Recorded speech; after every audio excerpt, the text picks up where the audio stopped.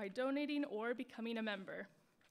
And now, please join me in welcoming Gary Faigin, the co-founder and artistic director of the Gage Academy of Art, who will introduce tonight's speakers. Thank you.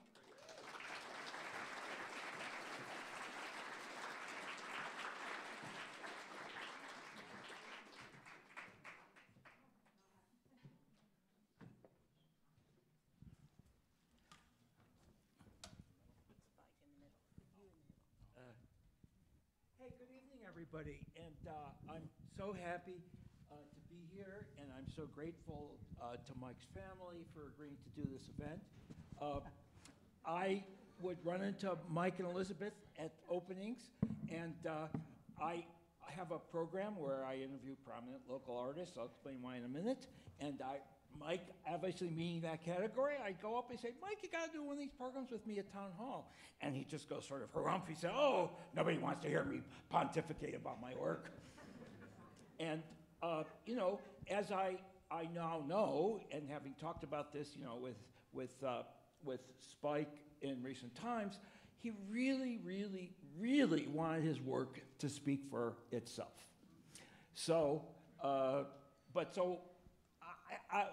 after he died, I did still have a bee in my bonnet about wanting to look at his amazing paintings, his provocative subject matter, his spectacular technique, and talk about the art.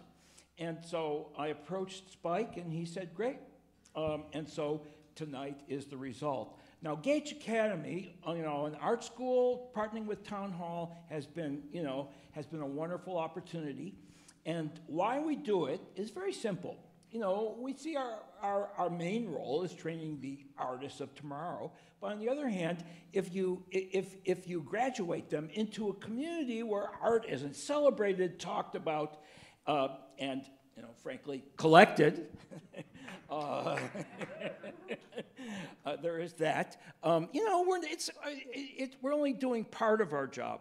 So one of the ways that we attempt to add to the vibrancy of the local art scene is by doing this series of conversations at Town Hall.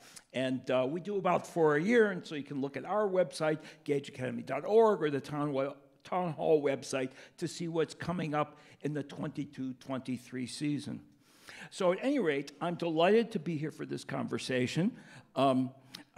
Spike and Elizabeth asked me to be very brief in their introductions so we could get right on to the art. So as you know, or probably know, I know there's lots of friends and family here, there was what I've been sort of jokingly calling an urban art colony in Montlake, where several generations of Spaffords lived and made art under the same roof. And Elizabeth, the painter, Spike, the photographer.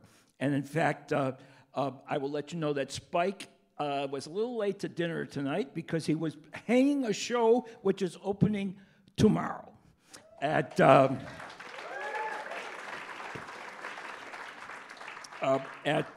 Zocalo Studio. Do I have the name right?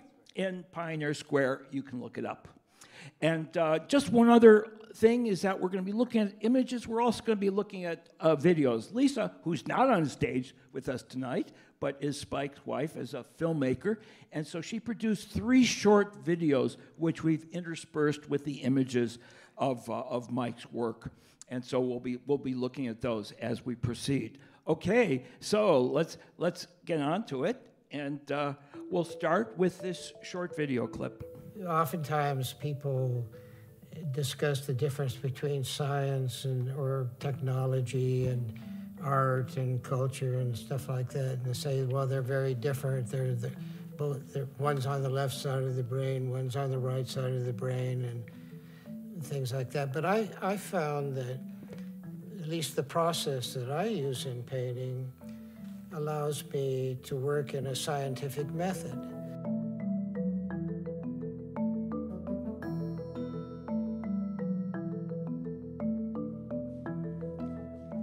Is this the best it can be? And I can usually say no. And then I'll work again and again and again until it's the least unlike the way I want it to be.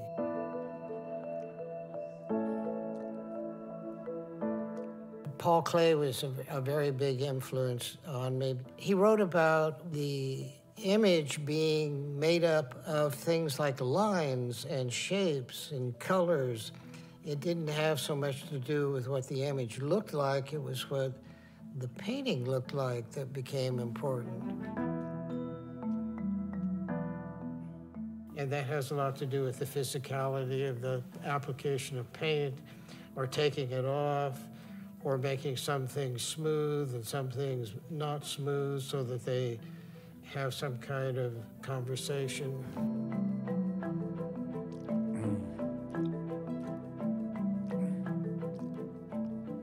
You make a stroke, and if it doesn't look any good, you make another stroke. You just keep doing it and doing it and doing it 1,000 times until you get it good. I wanted to assault you somehow rather than just be background.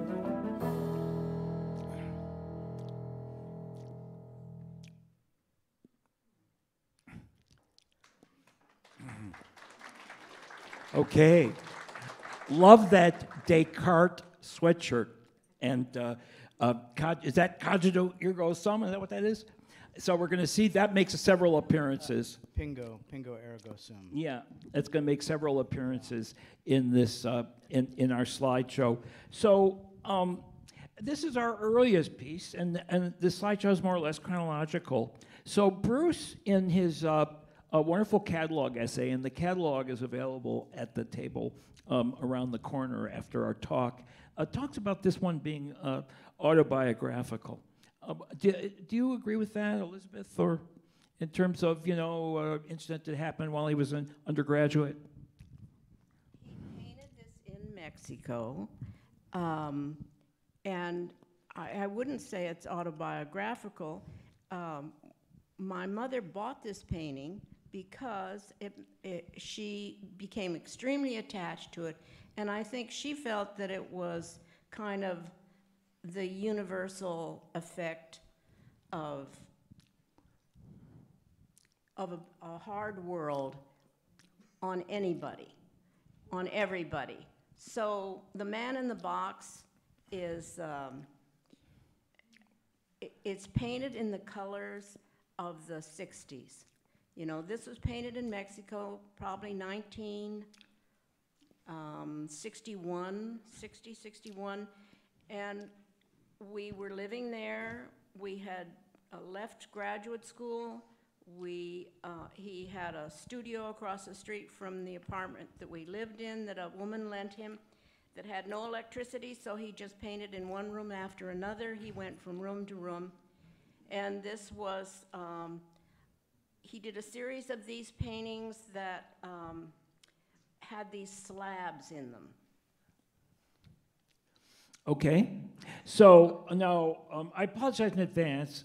We will not talk about all the slides just for lack of time. This next one is a photograph in Rome, to Rome. He had a fellowship to go to Rome? We came to the university in 1963, and he taught here for 2 or 3 years, and he had applied for this fellowship before from Mexico, but the first time he didn't get it, and I don't know if the second time he got it, but anyway, he won his fellowship.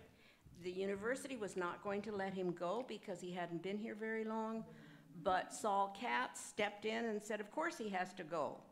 So we went, we stayed 2 years. This is in his studio, and he started painting, is that a Labors of Hercules? The man lifting the man off the ground. Okay, Yes. Yeah. Hercules Sanchez. And Spike, you're there in single digits, is that right? That's correct. But yes. no, you don't remember any of it. There's a lot of photographs that are my memories of Rome. Yeah.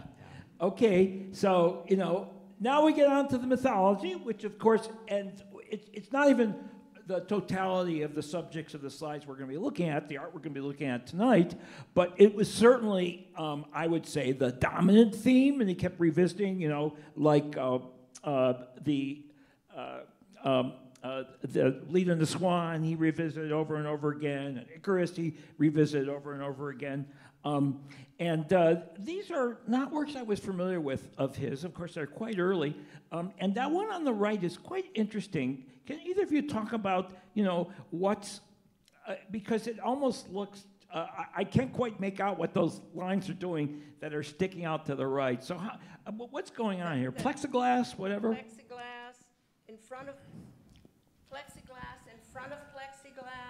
and these paintings are cantilevered, and the reason they're cantilevered was because he got interested in the paintings in Orvieto of, I think it was either Tintoretto or Signorelli, but anyway, the paintings in the churches, in the corners, all have like an additional figure in the corners. You have the painting on the ceiling, and then you have the painting in the corner. So he liked that feeling of the painting hanging down. So then the first one, the Leda, he cut the canvas out, part of it out, so that it hung off and hung down in front of the lower painting and cast a shadow. And in the second one, there are two pieces of plexiglass that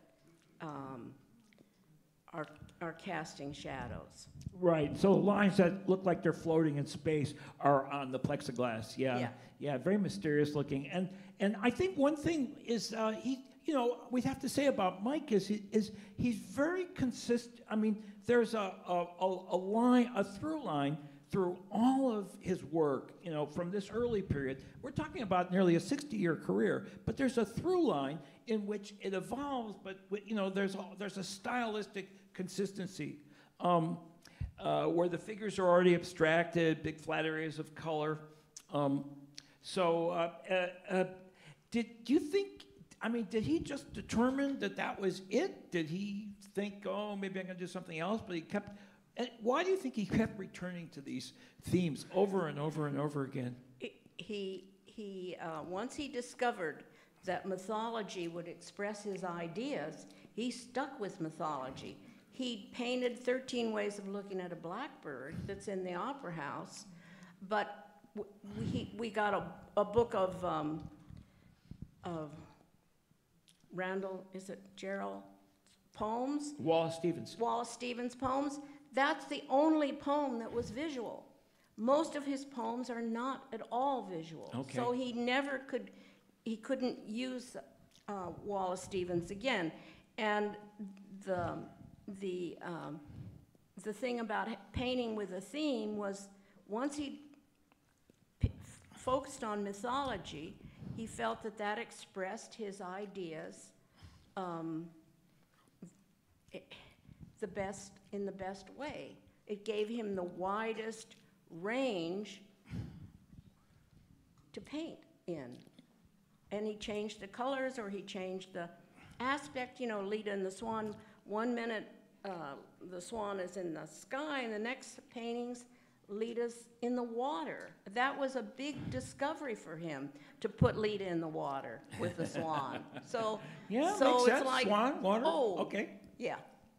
And of course, Leda and the Swan, for obvious reasons, and the phallicness of the neck and so on, which obviously Mike is having fun with here.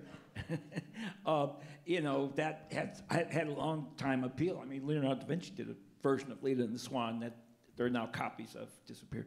Who's at the table? Okay, Mike's in the hat. He wore a cowboy hat he never wore a cowboy hat in Mexico, but he wore a cowboy hat in Seattle for his whole life, practically. Different kinds of cowboy hats, but different styles. Most of them come from Australia. That's my mother on one side of the table. After she retired, we lived in the same household. We were lucky that it had a built-in apartment, and so we lived with her for 3 years, and so she came and lived with us for 20 years. Okay, that's turnabout is fair play. Yes. And so, yeah, because so the cantilevers probably start to run out around then. But I mean, this is obviously more of that same theme. Well, he liked doing that, but there aren't very many people that wanted to acquire a painting like that. There are a few. In fact, they're still available. If anybody's No, well, interested, not see me all of after them. the show. But it's I'm serious. it's an awkward, it's kind of an awkward thing.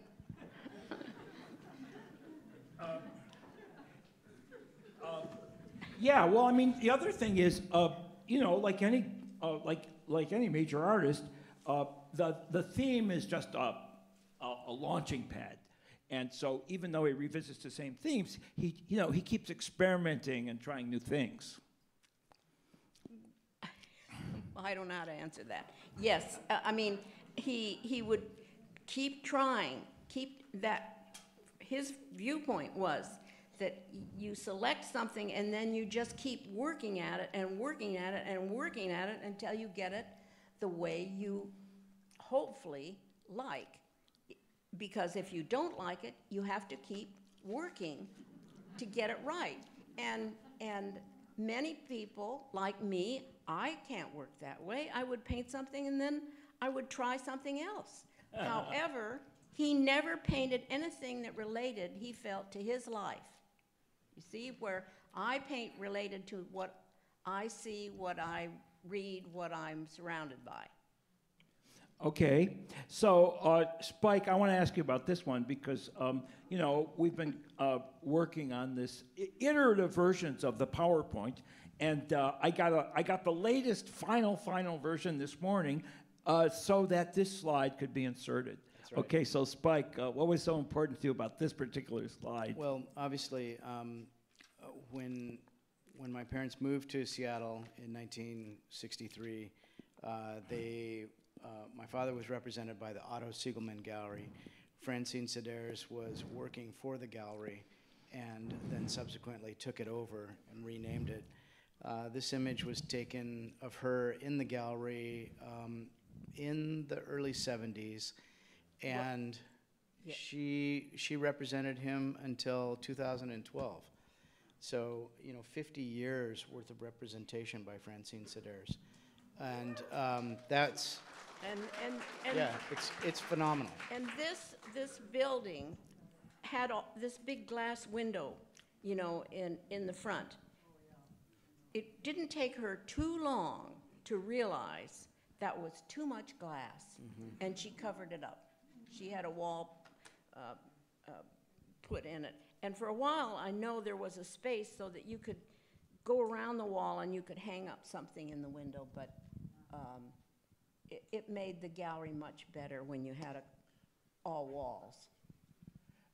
And I think Spike was saying that the two of you not only went to his openings, but you went to all the openings, of which, and many of them were colleagues from University of Washington, obviously.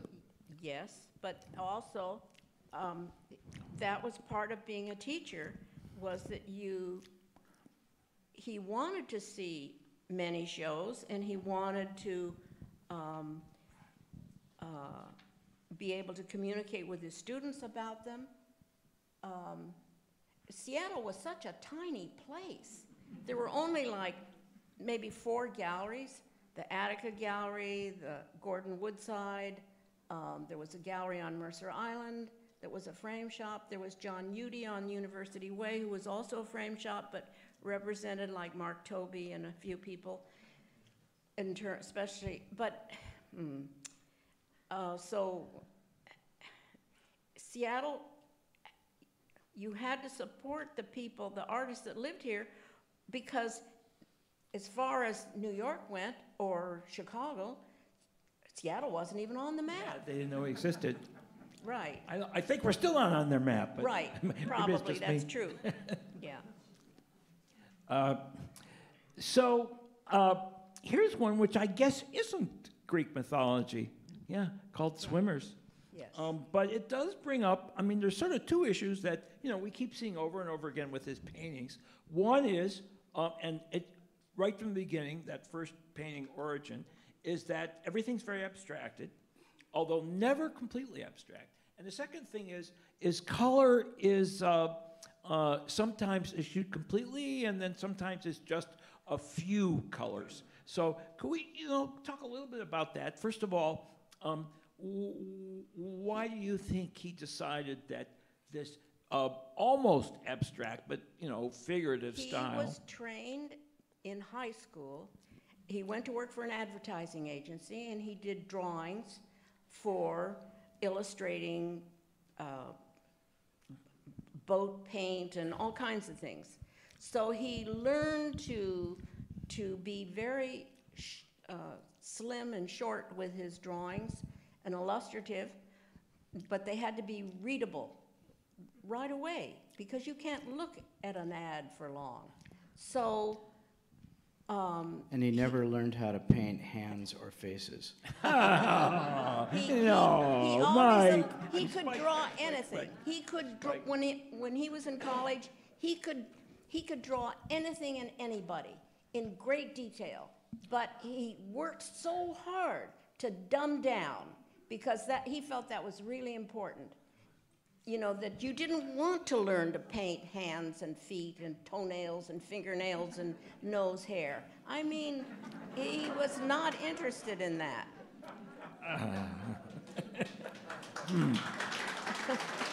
No, wait. Why are we mentioning nose hairs? Did I? I don't know. No, it's Okay. just that's No the I'm not smallest thing I could think of. Okay, well, let's go on to another one. We'll talk. So Go quickly, ahead. the inspiration for the Swimmers series came out of the 1976 Olympics. Oh, okay. When Mark Spitz was at the height of his career then, and Yeah. and he was winning all the medals, and so that was a big influence. And so there was a lot of We watched it and swimming watched on it. television, Yeah. and I remember watching the television then. Okay. And that became a big influence. And the abstraction of the lanes and the swimmers and the idea of perspective and the motion carried through with the subsequent waves that you see, all that was really, really influential. Yeah, and on the other hand, he is a storyteller in a way. Yes. So I'm assuming that's why he never went all the way to abstraction. That he always wanted there to be a grounding in a figure or a story or a conflict or a feeling, or Right. Well, he didn't want a story, he didn't want an illustration, but he wanted the suggestion of some kind of human response. Right. So he loved abstract painting, and he certainly, he might have tried it a couple of times, but it was never successful for him. Okay, I'm interested to hear that. Yeah, I would have suspected that because sometimes they sort of get so close. Yeah. Well, he tried to please his mother by drawing flowers, and he drew flowers, but he was not good at it. They were she liked them fine, but they were stylized, and it just wasn't a natural thing for him to do. Yeah, it's hard to imagine him doing a flower or a bouquet. Well, he would teach people to do it, other people to do it. Let them do it. Okay, so we're going to go to another video.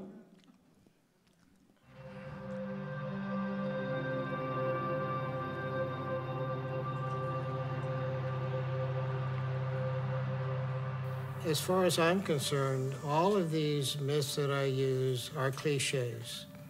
They've been balderdized in all forms. You see TV programs about Hercules, and he looks like some Olympic athlete. The idea was to kill Hercules, but they couldn't do it directly, so they were trying to give him impossible tasks.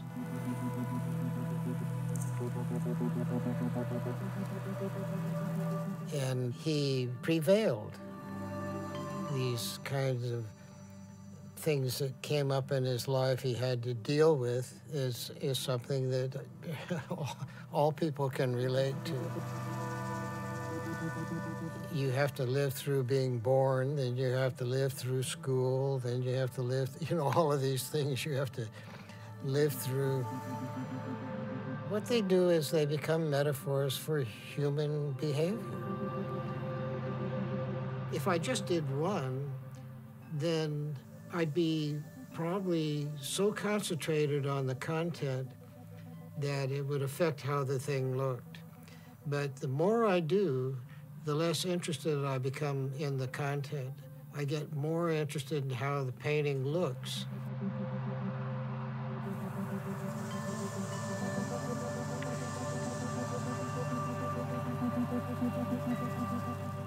I don't think the content's that important.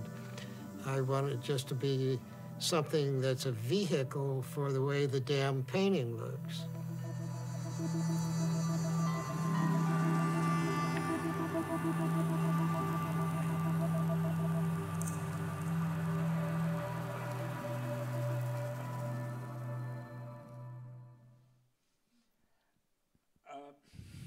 So on to Icarus. So tell us the story about sort of a near-death experience for Icarus, and then how it had a sort of a happy ending in terms of being relocated. Oh, I didn't know what you were talking about. I was thinking of Bruegel. When I think of Icarus, I always think of Bruegel's painting where Icarus is falling into the sea. And there's two wonderful poems about it. Well, this was a painting that he was presented with possibilities for sites at the Kingdom, and that is the elevator shaft that was back where they kept the pitcher's dirt. Okay, so that was not the most public aspect, and he liked it like that. So the interesting thing about this is that all the dark pieces that you see are black painted metal, and all the white pieces of the white figure, those are the cutouts. You see? Okay. It's the cutout. So in the Kingdom, it fit the space perfectly, the elevator shaft, and it picked up the angles that were from all the different levels and parts that came into the Kingdom. When the Kingdom was closed and blown up because it was not good enough, I liked it just fine, but I don't know. You never went to the Kingdom. I did, though. I did a couple of times. But so they moved it over across from the jail. Okay, this is on 7th and...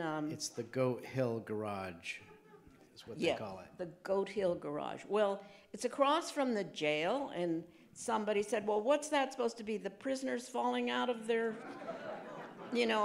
off the side of the building. But anyway, it's just it's a tumbling figure. And that's why in the Kingdom it related to athletics. Okay. And so it was very nice of the city to move it and build a place for it. Yeah. Yeah. That was very nice. Yeah, and now we get to enjoy it in some ways an even more public setting. Yes, it is.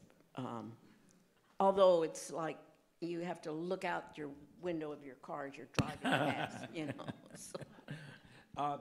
So I think that's Perseus with the head of Medusa, which is another one of these themes that gets visited and revisited. This one has a very mysterious element of the cross going up the body of Perseus and dividing him in two. And also, it's got this very idiosyncratic use of color. Super monochromatic on the one side and then very polychromatic on the other.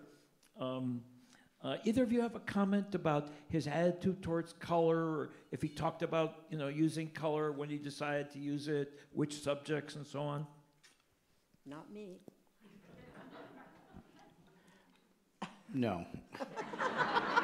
Oh, man, we need Well- Mike. Hey, Mike. Sorry.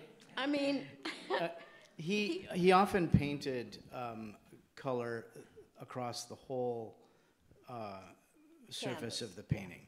And you can see on the far right-hand side of this painting that there is a hint of color. There's some yellow trickling down the edge. And that's because the whole thing was yellow. It was all the color of what the hair for Medusa was.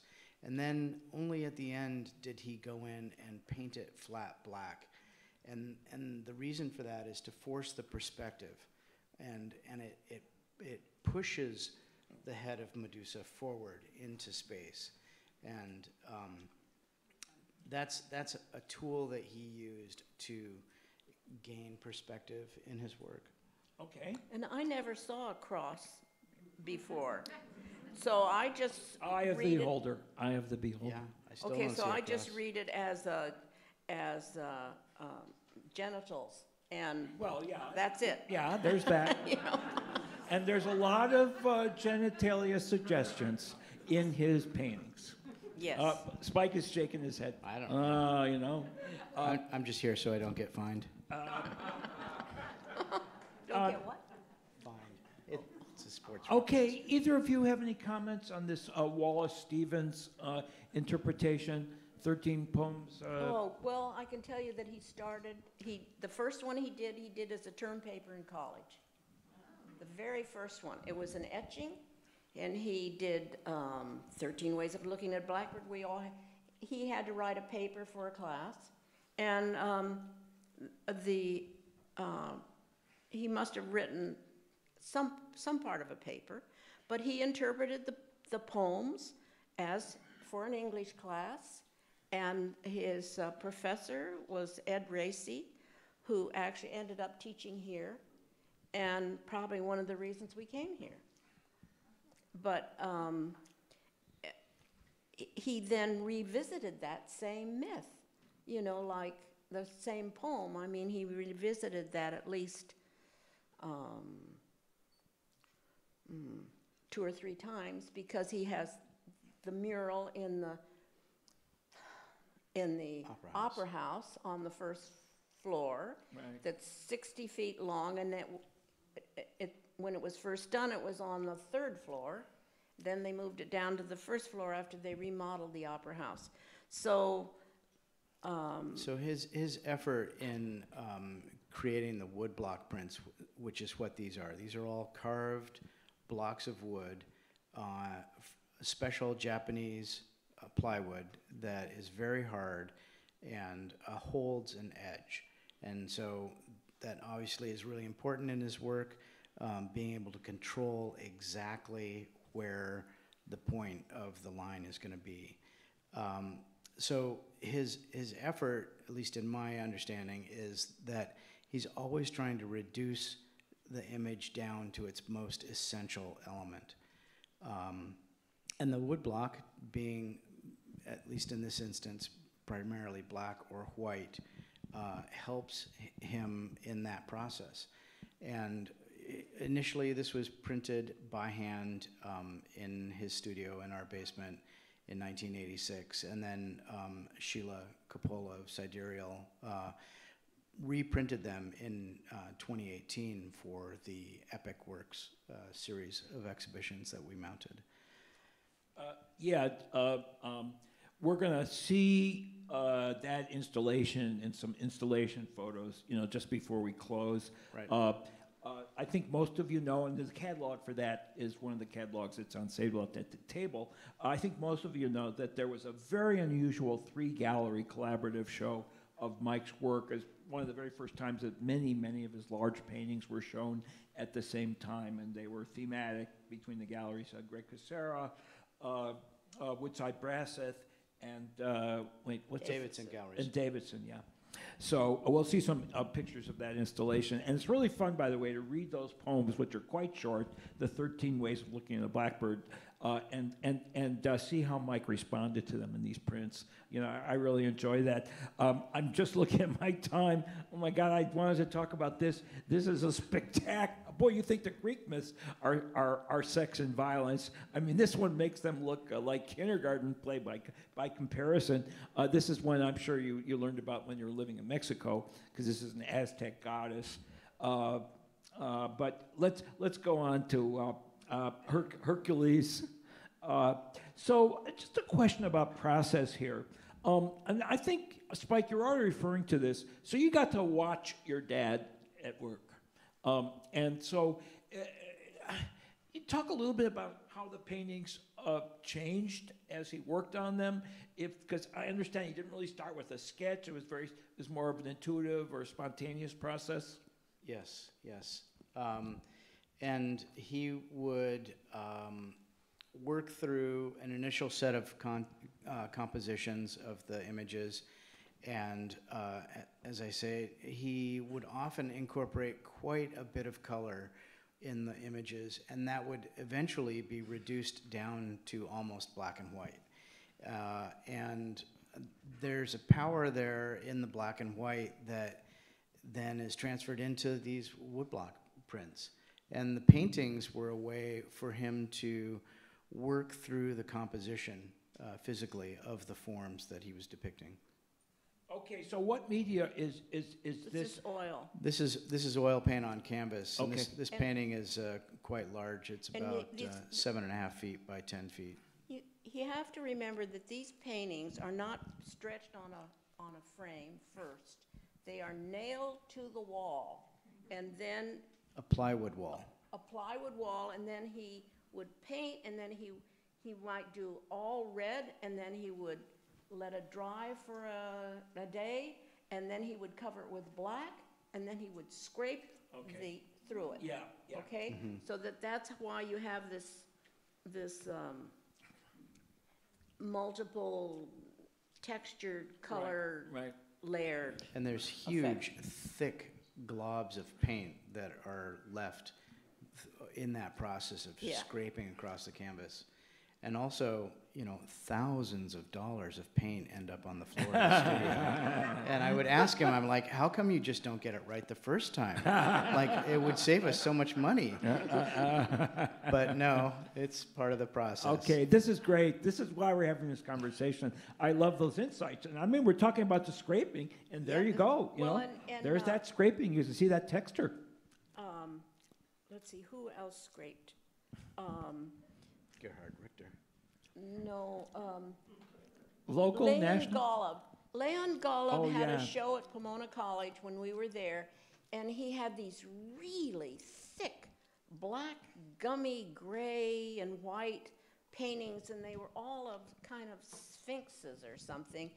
They were not scraped at all. It wasn't until many, many years later, and Mike had a student who went and worked for Golub, who actually scraped Golub's paintings. No. After he'd been Mike's student, he went and scraped Golub's paintings. I don't know what happened to him. I hope he got to be a painter. But Got to be a scraper he anyway. got to be a scraper, yes. And but they were not all scraped all over. They were only scraped in parts. Okay. You know? So, so we're just going to have to look quickly. I find this one sexy as hell. I mean, maybe it's just me. I mean, again, it's Leda and the Swan. Yes. And it's interesting how erotic it can be with such a symbolic or stylized language. Well. I mean, more so than anything explicit. I mean, there's something about the way it, the way you relate to these images, and Well, they're simple, and they're direct, and the paint is very beautiful. And they're large. And they're big. Yeah, we're going to This do is- such a scale. 5 by 5 feet each panel, so that's 5 by 15 feet. Yeah, yes. And this one is available too, by the way. Spike, you were telling me that this was an homage to Jacob, who was a good friend after Jacob passed. That's right. Jacob Lawrence and Gwen Knight were great friends of my folks and would come over to the house often. And I was invited to photograph the two of them a number of times towards the end of their life, which was a real privilege. But after Jake died in 2000, my father painted this version of Romulus and Remus, and it's called Black Romulus. And I did ask him once if he was the white twin and Jake was the black twin, but he never really responded with a definitive answer on that. But I believe that to be true. So now we're rocketing forward in time. I mean, this is not that long ago, 2018. So this is the Epic Works show, and now you really get a sense of the scale of some of these paintings. That one that's in the middle background is that Mexican goddess that we were just looking at, and I don't think we've seen these other ones. I don't know, maybe it's is that another Labor of Hercules on the right? I'm not sure I recognize it. That's a one Greek, one Trojan. Okay. On the right. On the right. Yeah. And the left is That's Perseus and Medusa. And of course, the reason there's a horse in the middle panel, you can only see a little bit of it. And that's because when Perseus killed Medusa, the blood spurted from her neck. When Perseus, and the horse Pegasus was born from that blood, and so, And then the third panel is Chimera. a chimera, and a chimera is a Goat. goat creature, goat, lion, snake, and then it evolved. So was your house big enough? Because his studio was in the basement of your house, you were telling me. Was your house big enough that he could actually put some of these large ones together, or he had to paint them separately and you didn't see them put together until they were exhibited in a place like this? Well, that particular painting is 22 feet long. That's right. So no way. That was not assembled at one time in the house. Right. Yeah, that's a little bit long. Yeah. But there was a big wall in the basement that he worked on, and it could hold a 20-foot painting. Yeah. Okay. And we have room for a 12. 12? I thought it was 15 foot. No, it's 12 feet. Okay. Gods and Giants. Okay, so really the next series of slides are all from the Epic Work Show. This is also a Great Kusera. Oh, there's that, two Greek painting again. Mm-hmm. And Bruce Gunther, who was the director of the Portland Art Museum and wrote the introduction to the catalog, and one of my favorite people in terms of talking about art. So he's giving a gallery talk. Yeah, he came up Great and gave talk. a talk that was outstanding at the Kusera Gallery, and he's standing in front of a triptych that's a representation of the Minotaur, and that was, for me personally, a really terrifying period of time when he was doing the Minotaurs, because I was convinced that there was a Minotaur living in the basement of our house. and the stairs that go down to my father's studio were sketchy. And there's this one empty spot in the wall that goes into the darkness, and I just have to sprint past that and just to get out of there. But We actually saw we were in Greece on Crete, and we were going behind a group looking at the wall murals, and we came outside, and there was a shadow on the wall, and it looked exactly like a Minotaur. And then finally the man came out, and what it was a man, and he had a camera in front of him, one of those big cameras, and it looked just like a Minotaur. So. Yeah, and we know the Greek myths aren't relevant anymore, all that violence and invasions and man inhumanity to man, that was then, and we're all too civilized for that now. But, there's this spectacular contrast, for me, between, the few times I met Mike, he's not... Yes. Yeah, Quiet. If you looked at the subject matter and all the violence and conflict and anguish in his paintings, and then there's such a contrast between meeting him in person. Well, he wanted to look like George Chacona. Who's that? George Chacona. I don't know who that is. He's he's an artist. He's Greek, tall, had wild black hair. He looked very like a Greek myth. Okay. You know, so, but he didn't look that way. He was, I had a picture and I was going to fasten it to me because he was very handsome when he was young. He was a tennis player, and here he's at his most heavy set, I would say. He's still wearing that same sweatshirt. Yes, he wouldn't let me wash it. It says pingo ergo sum, and I finally did wash it, and it didn't change at all. Okay, so this is the same Epic Works series. This is Woodside Brasseth. Those other ones were Greg Casera. There's that Leda and the Swan. And Birth of Aphrodite, right? Is that what's up? Yes. Yeah. Yes. No, From that's, the head, that's Birth of Athena. Athena, from the head of sorry. Zeus, yeah.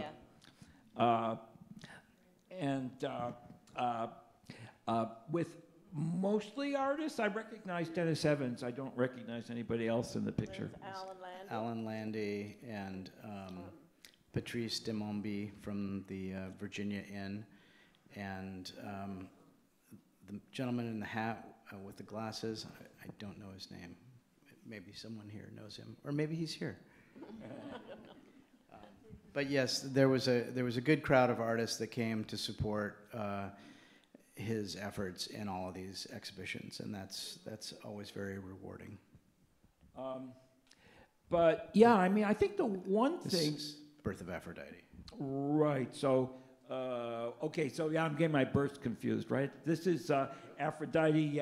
That's with the as in Birth of Venus. Correct. Yeah.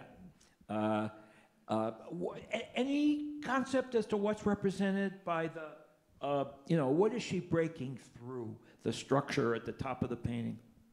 Oh, the structure of the beside her, those are legs.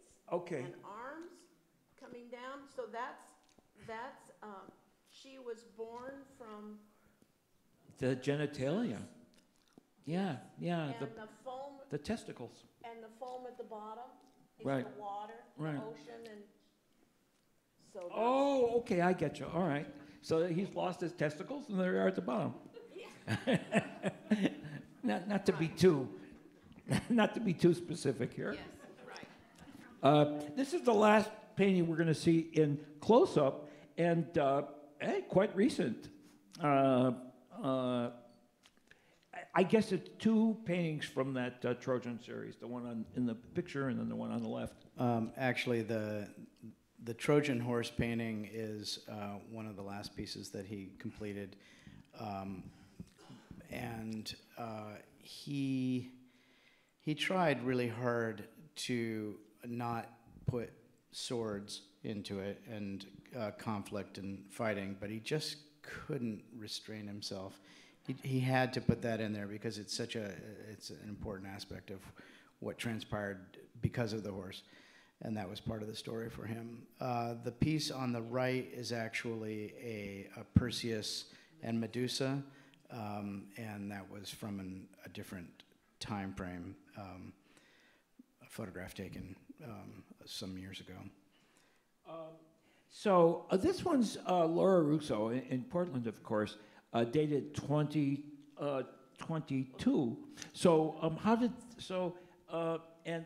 Mike passed in February of this year. Is that correct? January 29th. Yeah, and so how did this show relate to? Was that post? This after he died. This show opened up 4 days after he died. Oh gosh. Okay. And we had been working on this show for some time, and he knew exactly what was going into it, and was excited. This series of the Labors of Hercules that you see on the right-hand side, it was done in Dartmouth in 2005 when he was given a artist in residency there for 3 months. Where, Spike? At Dartmouth. Oh, College. Dartmouth. Okay. Yeah. And he had a major exhibition there of paintings, large-scale works, as well as. But he didn't get to show this. he didn't get to show this. And so this was shown at Francine Seder's in a different configuration. But now, yeah, we're looking for a home for this piece as well. In fact, yeah, there's a lot of work out there. Okay, so, and I hear even Jacob Lawrence complained he didn't sell enough of his own work in his lifetime. Boy, if that's even true of Jacob. Well, when he came here, yeah, he was on the not doing well at all. Yeah. He did much better after he got here. He got to do 2 or 3 installation, you know, David, whatever his name was, I've forgotten, helped make enamel on steel for, there's one that was in the, it was in the Kingdom, and then now it's in the Convention Center. Okay. Yeah, and there's one, but he did one, then he got to, after people saw that, then they got to choose him for commissions in New York, in the subway, and Much deserved. so. Much deserved, yeah. It's Well, the real tragedy is that during the controversy in Olympia, where Alden Mason and my father's work was removed, Jacob Lawrence was being considered and actually finalized as the person to do the rotunda in the state capitol. Yeah. And with all of the hoopla going on about the other artwork, he backed out. Yeah, that's why I was telling somebody that as we were driving here. That's why I thought I remembered. You know, he supported Alden and my father in that effort, and that is really, really sad. So, okay, well, we've got just one stop left in this conversation, which is a very heartwarming video. And again, I'm really enjoying these videos. So we're going to go out on this video remembrance of Mike. I met Mike walking in this park in the summer of 2013, I think. And he had a dog, and I had a dog, and we just kind of fell into step and started talking and talked till the very end. We've been on that bench so many times. We've walked through this park hundreds of times, if not, in the 8 some years that I knew him, that we were walking around the park, we met up several times a week. And over how many years have that been, or how many times have that been over all those years? Thousands of times. Mike and I met up in the park. I would say we were intellectual soulmates. I have a significant background in classics and Greek literature, and found out early on that that is what his work was based in largely. And we had a wonderful unending conversation about the intersection of art and classical mythology. He clearly had huge passions within him that he expressed in his art, and clearly there was a volcano of a man inside of him. The other thing that I wanted to talk about was his Christmas cards. He took so much pride in them, and they were often not actually ready by Christmas, but he would start handing them out somewhere toward the end of December or beginning of January, really up until April. And it was such a pleasure. He was so happy to hand them out, and would anybody that he would talk to for just a moment, he would say, "Would you like a Christmas card?" I absolutely adored that man. I just loved him, and I think about him all the time, and I feel his loss greatly. And it's one of those rare situations where I feel as though our relationship didn't actually end, because he is still influencing me. And I go to an art museum and I wish I could tell him about what I had seen. And I am grateful that I get to carry around my memories of him and still add to those memories, even though he's no longer here.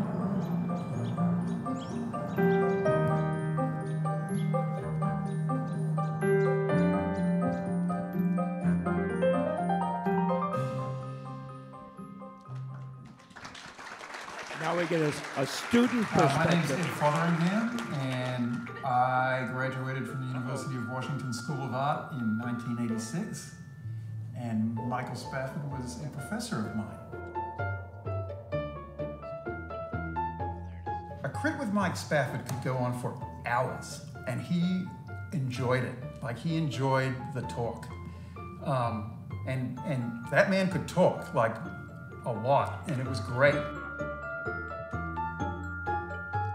and he would talk about it and look at the painting and sometimes grab a brush and do something to it to show what he was talking about, and sort of also to maybe take away some preciousness that we all have as students, which is a really good thing to get rid of. Yeah, I mean, I remember Whiting Tennis telling me that he would just X out a painting because, you know, why not? They're not precious. It's student work, who cares? I think he was not an easy guy to please all the time. It wasn't like a cakewalk, but when you did please him, it was very fulfilling. In a nutshell, he taught us all, I think, that art making is work. But there's something about like just knowing that I'm going to work instead of making art that, I don't know, it's comforting. And Mike gave me that. I think he's given other people that too. Thanks, Mike, for that. And me, I make art too, although it's illustration.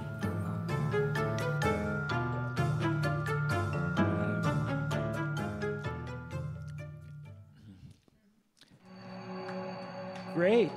Okay, well, that was the official part As of a our term program. is very difficult to understand. wait, I've never understood it. Oh, I'm sorry. Oh, God. I didn't realize there was another minute left in that video. So, can we fast forward or go through that last clip? What did it say? Yeah. Well, there's one last video. Comment on his. All right. Well, somebody from Town Hall, we're going to take a few questions, and if you could cue up the last few minutes of that video so we could just watch his closing remarks, that would be great. Yeah. Okay. So now we will take questions, and no, we're going to get to the beginning of it. Yeah, we don't want to go through the whole thing again. Sorry. So anyway, if we could play just that last few minutes, and meanwhile, we're going to take a couple questions, and the Q&A come through the screen, and I will read them, and then Elizabeth, you and Spike can take them on. Are you still in touch with Ringneshoka? Yeah, I have no idea. No, is the answer. Ring Nishioka was a friend of mine in high school, and I haven't been in touch with him. He was. Okay. Well, next question. Next question. Yeah. Next question. Okay. I'm not seeing any on the screen. We could do it the old-fashioned way. So somebody here just wants to throw out a question, and I will repeat it for the benefit of the people who are watching online, which apparently there are about 40 or 50. Did you put his items in the University of Washington special collection? Please consider anything about him we could have there. Okay, wait, let me tell because the people at home won't know the question. Okay, so the question is somebody from the Special Collections Department at the University of Washington wants to know if there's something you would consider donating to the collection, is basically the question. This is the first request that we've had for that, but yes. Yes. Sure. They have they have a painting in Meany of swimmers. It's red and green. Red and green painting in Meany. Basically, Meany we're Hall. looking at a number of organizations to step forward to accept large works that we can no longer house, and we would be happy to work with anybody who's interested in placing in works like that. Okay. Okay. Anybody else?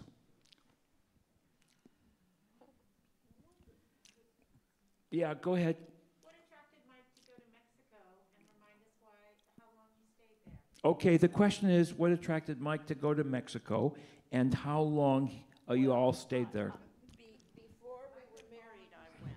Before we were married, I took him to Mexico because he'd never been out of the United States, and I had lived there for 4 years. I'd gone to high school there. So he drove down with me and a French girl, and stayed, he must have stayed a couple of months, or maybe not, I don't remember. But later, after graduate school, we didn't know what we were going to do, so we just got in the car and drove to Mexico, and stayed there for 3 years. And he did a little teaching at Mexico City College, but he did have a studio, and he was really able to develop, to work there. At Harvard, all he was able to do was, we had a one-room apartment, so he painted in the kitchen on the cardboard that comes with mattresses, under mattresses. And he did have a show at Harvard, and it was quite well received. I remember his mother came from California to see it. But he liked Mexico. Yeah, in Mexico, both my mother and father were exhibiting their work in the park on the weekends, right? Well, Mike was not. Oh, okay. No. Only my mom was doing that. Yeah, I was doing that. Because she was more famous. No. Well, yes, I used my maiden name. Certainly. Yeah. Well, yes, of course she was. There's like Frida and Diego, right? There's articles in the Mexican paper in 1961 about her, nothing about him. But he did get to know Justino Fernandez, who was a famous Mexican art historian who wrote about Mike, and he met you know, quite a few artists that were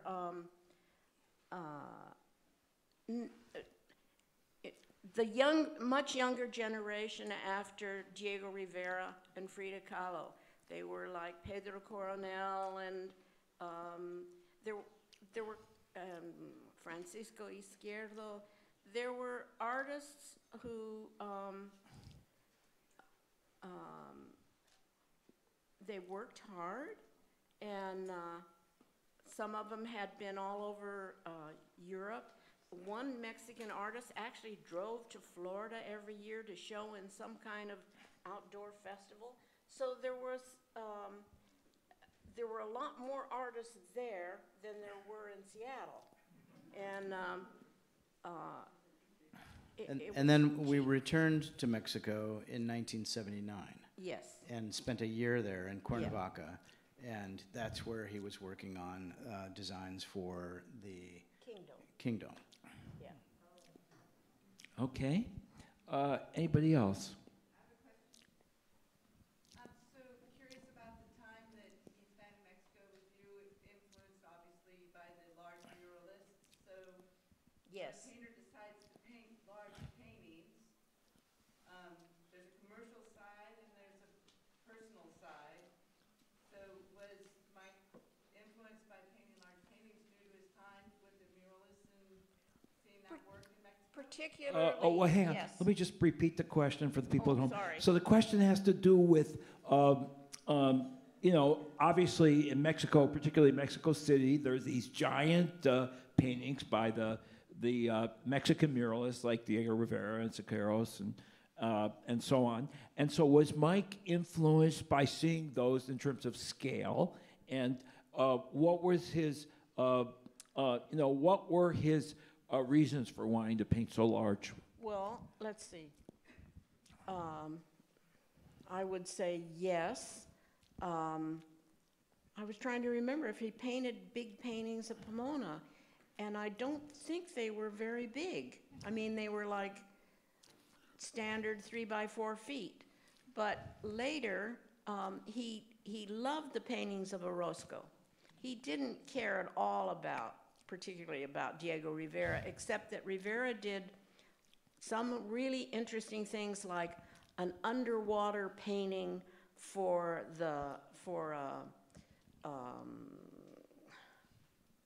like a reservoir. I mean, a big underwater painting that was covered with water. But he really loved Orozco's paintings.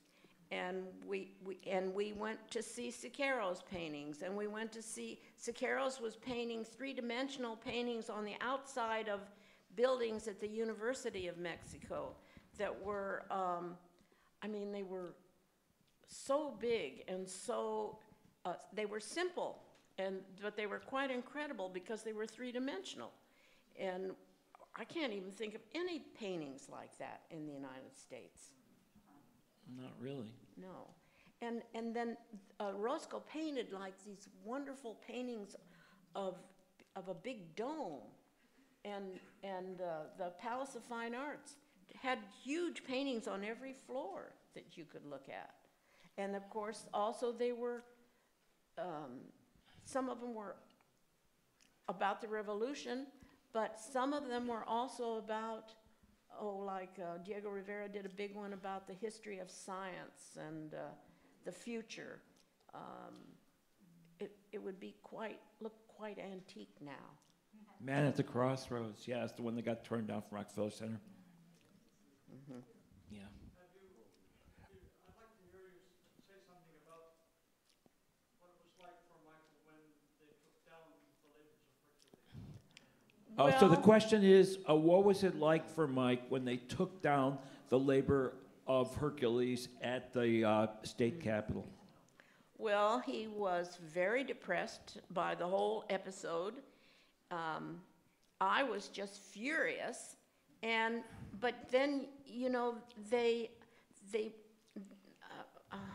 was a suit, and it was decided that the state had moved illegally against him and that had not allowed him to finish the murals, and so they paid him, I don't know, $30,000 or something, and they decided that Alden Mason's was the wrong color. I mean, it was just ridiculous. And so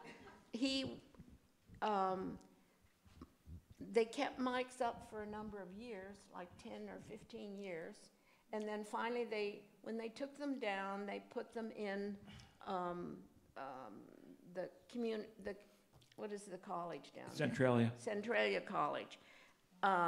He always felt that it was some fault of his that he had not bridged the gap somehow and talked to the people that were in the legislature.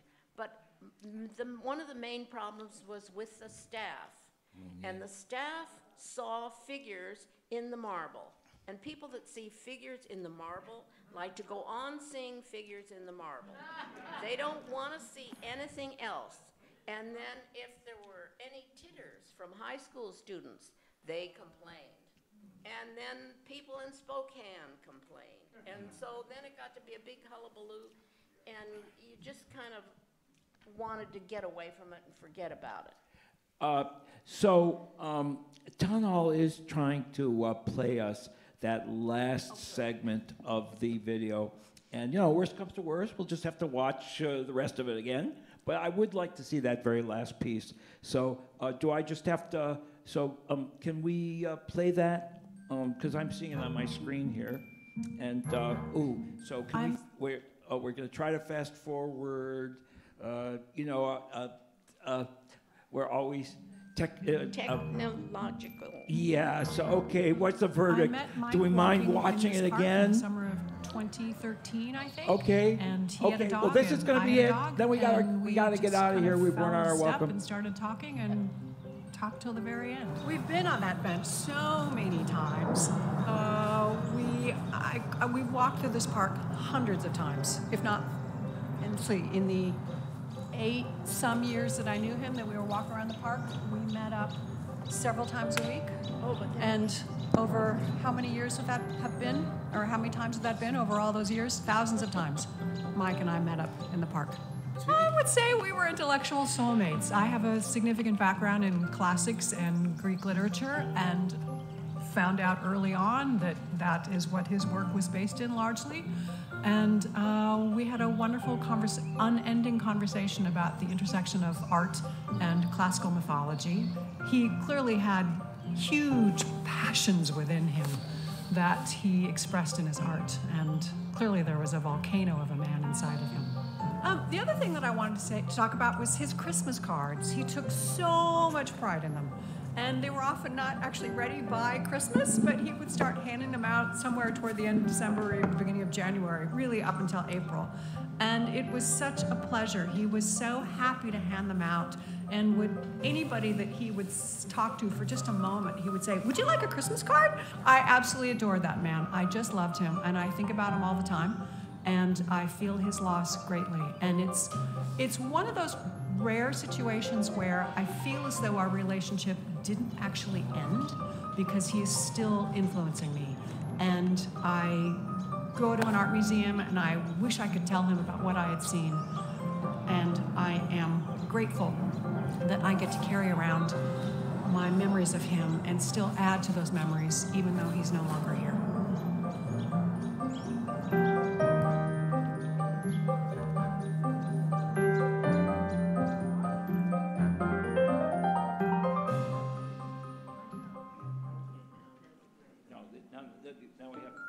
My name's Ed Fotheringham, and I graduated from the University of Washington School of Art in 1986, and Michael Spafford was a professor of mine. A crit with Mike Spafford could go on for hours, and he enjoyed it. Like, he enjoyed the talk. And that man could talk, like, a lot, and it was great. And he would talk about it and look at the painting and sometimes grab a brush and do something to it to show what he was talking about, and sort of also to maybe take away some preciousness that we all have as students, which is a really good thing to get rid of. Yeah, I mean, I remember Whiting Tennis telling me that he would just X out a painting. Because, you know, why not? Yeah, Whiting Tennis, another major local artist. Whiting Tennis. I think he was not an easy guy to please all the time. It wasn't like a cakewalk. But when you did please him, it was very fulfilling. In a nutshell, he taught us all, I think, that art making is work.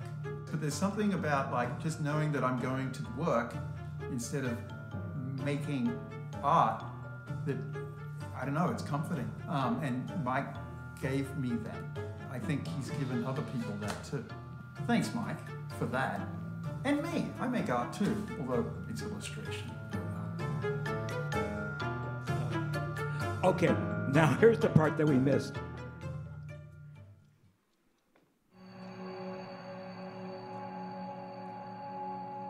Art as a term is very difficult to understand. I've never understood it.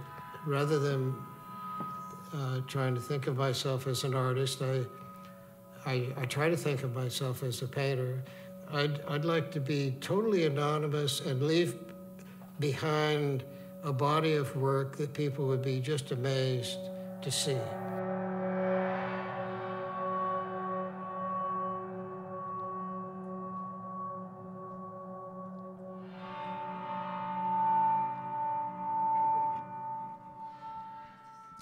Okay, it's a wrap. Thank you, everybody. And Thank you. I just want to say one quick thing. We skipped it. There was one video that did get skipped in there of Lisa speaking, but also I just wanted to say Peter Vogt.